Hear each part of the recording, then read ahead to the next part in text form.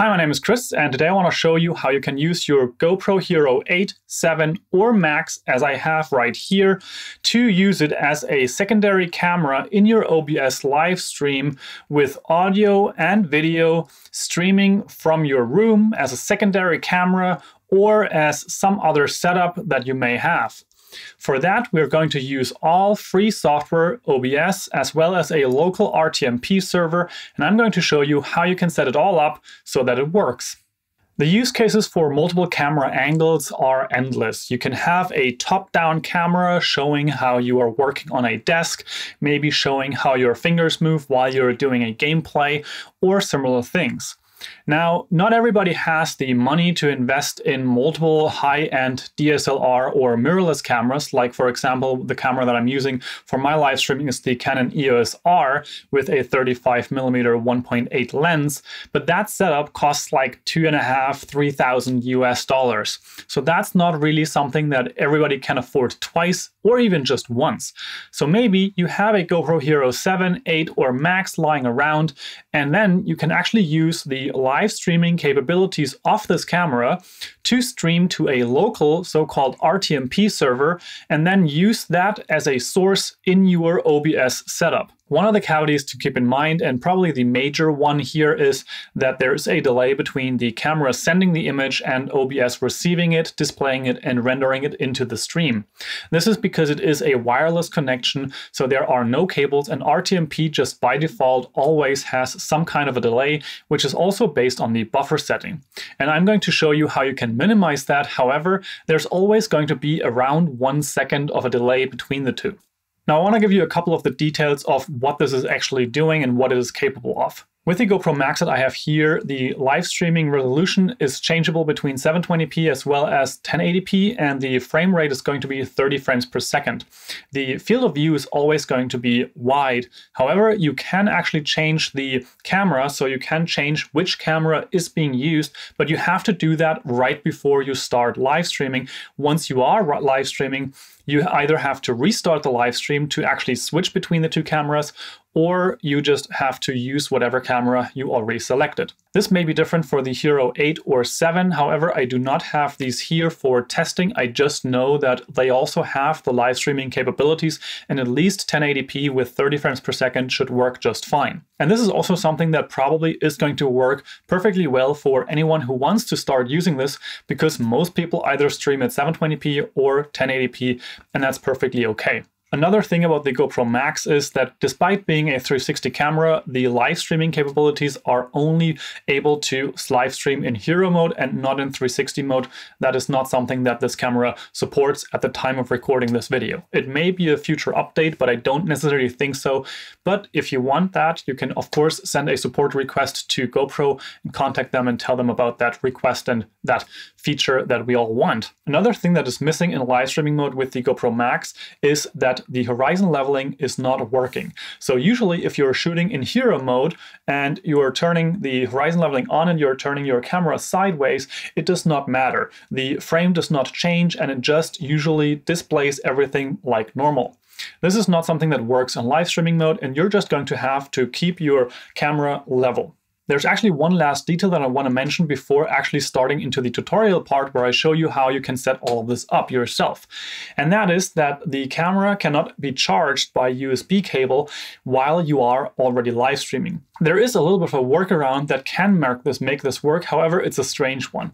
Basically, you have to start live streaming with a battery, and then you can plug in the USB-C power, and then you can actually remove the battery from the GoPro.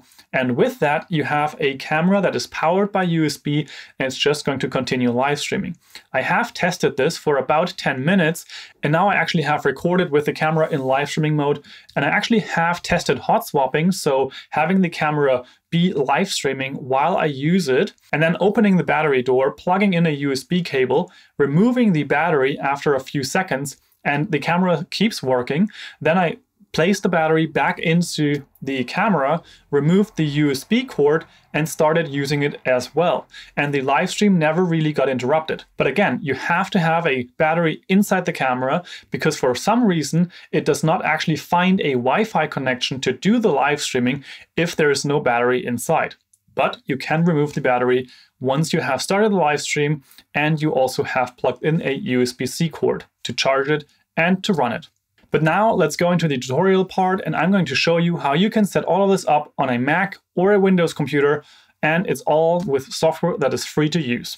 First of all, of course, you need OBS Studio to actually start using the camera inside of that for live streaming.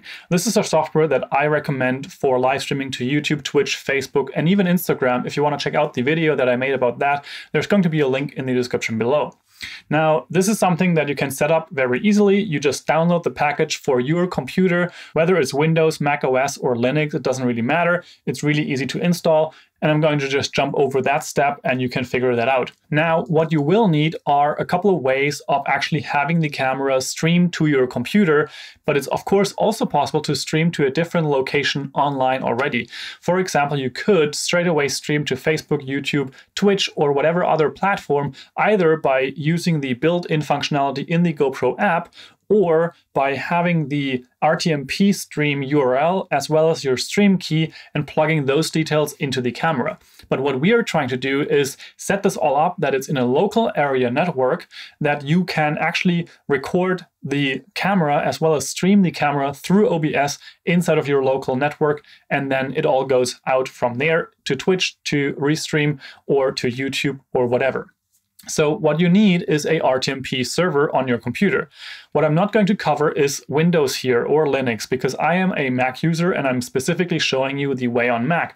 However, what you can see on the screen here is actually a tutorial that someone wrote for Windows users. So if you are on Windows, I will have a link in the description that will give you a tutorial on a RTMP server setup that you can use on your computer. Now, jumping over to the software that I recommend for macOS users, and that is called Mac Local RTMP Server. Here, this is actually a very simple software that just lives in your menu bar at the top right here. And there you can see a very simple, sleek, and minimal interface. And you can actually just download this software right here on this page, the releases. And there I would recommend the DMG version, because the Mac zip file actually has had a couple of problems with different users. So downloading the DMG file and then opening it, and then you will just find a regular file in there, drag that over to your applications folder as you always do, and then double click it to start, or right click and hit the open menu point. Once you have installed and opened that application, you actually have a little icon right at the top of your menu bar. And once you click that, you can see no live streams currently, as well as a RTMP URL and a stream key. There's also this little off button, which actually quits the application and completely shuts it down. Now, there is something about these two things. There's the RTMP stream URL, and then you have the stream key. These two combined with a slash in the middle are becoming your stream URL that you will enter into the app on your phone. However, this is actually the URL that only works for local streaming. So the 127.0.0.1 is actually just your computer locally. So this does not work with your GoPro, because your GoPro is not local to your computer. So you actually have to figure out your IP address of your computer yourself. Now, what you can do to do that is you go into the system preferences. There we go to network, and then you select whichever network you are using. In my case, it's a Wi-Fi. And then you can see this line right here. And there you can see the IP address of this computer is 192.168.0.10. And that is actually what we're going to use instead of the 127.0.0.1. So you have to keep that in mind, because with the just 127.0.0.1, it's not going to work. Now, to start live streaming, we actually have to power up the GoPro, and then we also open the app on the phone. Now, with my phone open and the GoPro app started, so we go to control your GoPro. Once that is open, we're actually going to jump over to the live setup, and then down here you click, instead of the Facebook or YouTube, you actually click the RTMP part. Then you go to set up live, and once that actually started loading, you will have a couple of options. One is which Wi-Fi connection you want to use, or if you want to use a hotspot connection, so you actually could live stream when you're out and about in nature. So you could do that, but we're going to do, again, the live stream to this local RTMP server. So we have the Wi-Fi network connected. And then inside the RTMP URL area, we're going to write RTMP :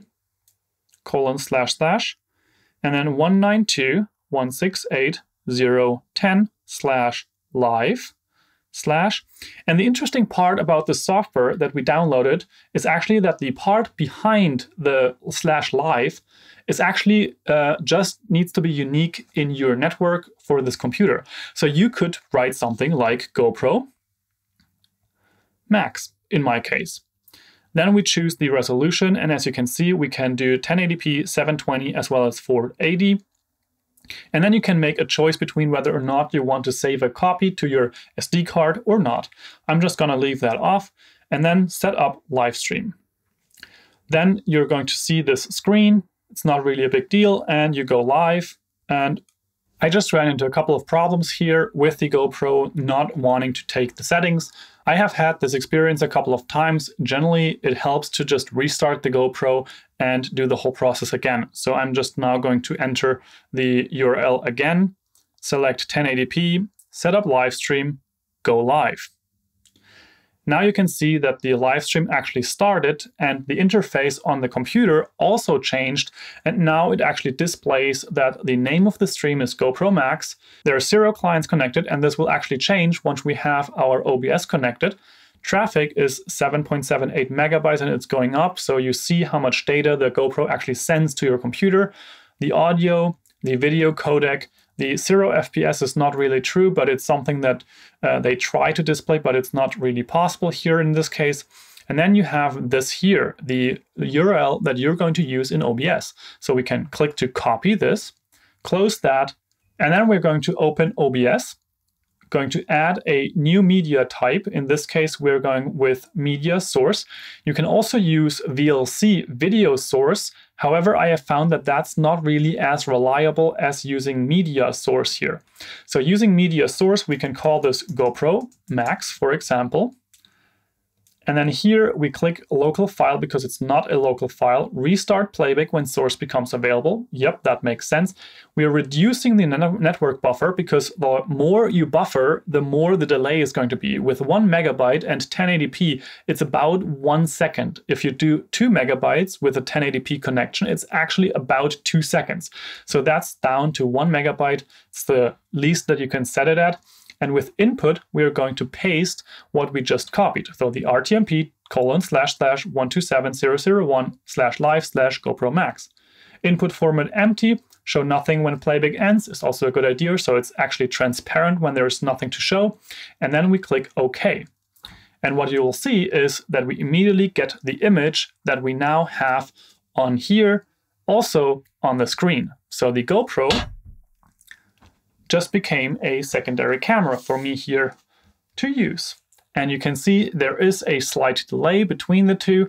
However, that's something that you'll have to work with, or you have to set up the whole audio chain of things to also match with that. One thing to note though is if you only use the GoPro Hero Max as a source, the audio from the source is actually going to be in sync with the video feed. So the audio from the GoPro is going to be synchronized to its own video, and that's a good thing because otherwise it would be a mess.